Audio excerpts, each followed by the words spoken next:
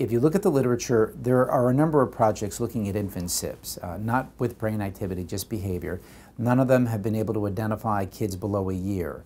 But some of the features that they see from 12 months and older that distinguish the infants who develop autism include sometimes a difficult temperament. They might be little anxious. They might be wary of novelty, new things.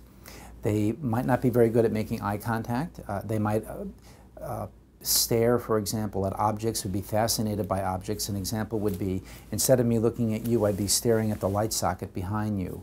Those are some of the things that are showing up. There are others as well. The worry we have is when you give this list, you can see these things in almost all normal kids. So we don't want parents to get overly concerned and think, oh my God, my kid's doing that, therefore my kid's going to have autism. It's really the collection of things that best predicts the disorder, not any one of those things.